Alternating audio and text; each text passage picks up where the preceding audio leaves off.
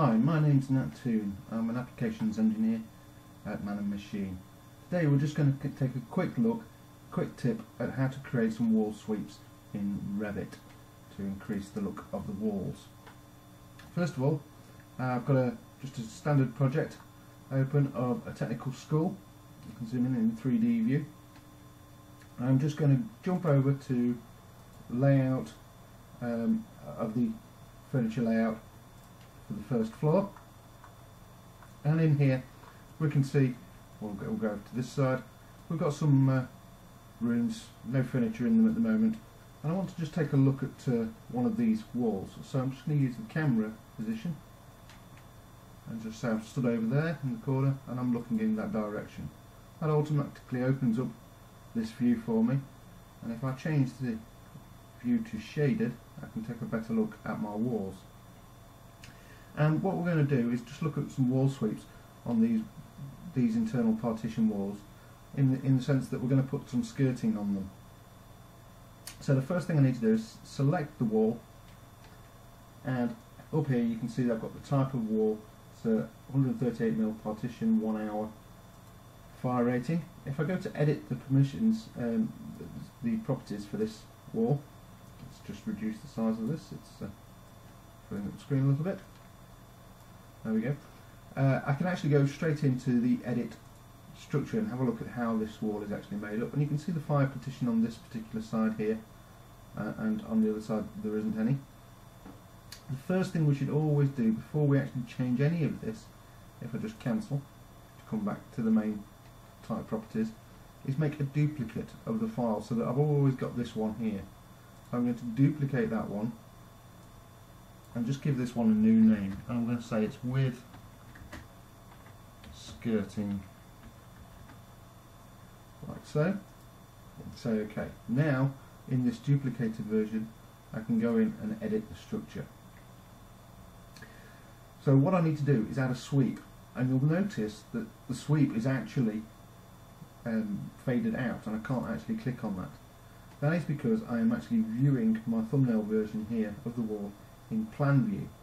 If I change it here to have a look in section view, I can now activate the sweep command.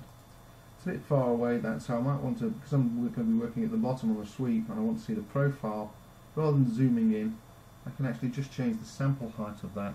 So I'm just going to make that 1 meter high, like so.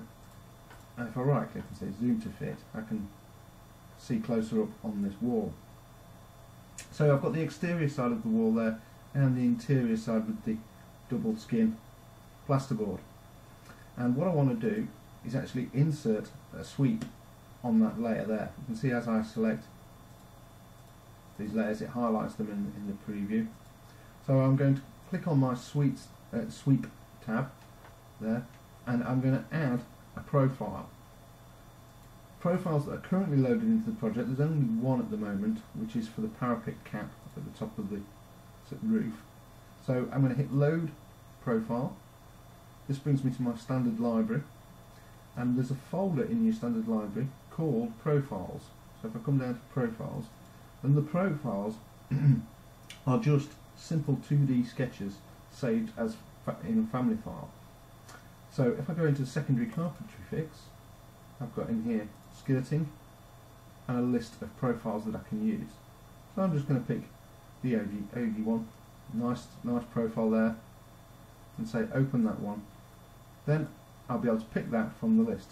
You can see that family has several different sizes. I'm going to go nice large 18 by 170, and then I'm going to apply material. So clicking on the little box brings up my material editor browser, and I'm just going to search here for wood, although I did just see wood there. So you can see I can do a good search, and I've got lots of different types of wood here. So I'm just going to pick the general, we'll go for wood oak, and I'm going to make sure that that's a good enough one, the appearance looks right, yeah, and that's the material I'm going to be using. So that wood, whoops, there's an air barrier there. Sorry, let's try that. Wood, I picked on the wrong list. Wood oak. but we'll go for timber, and say use rendered appearance. So let's say OK. So the distance of the profile is the offset from either the base profile of the wall or from the top of the wall. Well, it's a skirt, so it's actually going to sit on the base, so it doesn't really need an offset. I'm not going on the exterior side, I'm going to go on the interior side, and I can offset that from the wall or set it back into the wall, or even flip the profile upside down depending on what type of profile I'm using. If the profile did go further in, I can get it to cut in the wall. I can also make this cuttable. That's quite important for skirting. Cuttable basically meaning that if I insert a door, window, or anything into this wall, it will actually cut that gap out for the skirting. So we have that there. I'm just going to apply, and you can see, let's say OK, down here I now have that sweep on the base there. So I'll just say OK to that wall and OK again, and we can see I've swapped that wall out now for that particular one with the skirting on. If I just spin round to the other side, whoops, use my look instead. So we can see down here, for instance, that I might want to have it join onto this wall. So if I select that wall as well and change that wall to the one with skirting,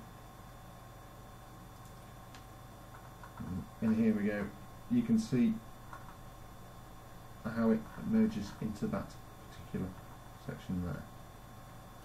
So very simple tool where we can always go back into the wall, edit the type, edit the structure again, whoops, edit the structure again, add more sweeps, add more profiles. If for instance I wanted one on the exterior side as well, if it was needed, all I'd have to do is select that one and actually duplicate, and then just say put it on the exterior side as well. Simple as that. Again, ideally, good habit to get into, duplicating each time, so make sure we've got several types of walls just in case you need to go back and forth. So there we go, that's got that now on the other side. If we come through to there, spin around and then just move the camera view, you can see we have the skirting down that side of the wall as well. Simple yet effective. I hope you enjoyed that quick tip.